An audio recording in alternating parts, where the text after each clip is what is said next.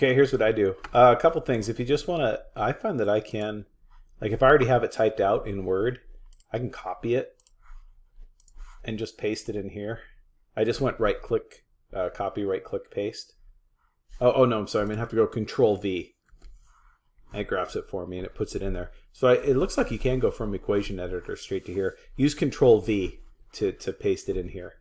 And then if you want to screenshot, here's what you have to do. You know, I go to Inkspace, I snip and sketch, and then I crop it down to what I want it to be. And I click here, you know, save the crop. And then you can't, it's on your clipboard, but you can't just insert stuff from your clipboard.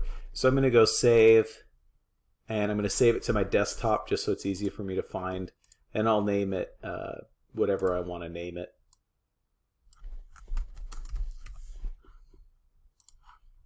And now that it's saved there, then I'll go over to Forms, add a new question, whatever type of question I want. And then the picture here, you probably already found that, but the Insert Media, here's where it's tricky, image, and I'm going to choose to upload it.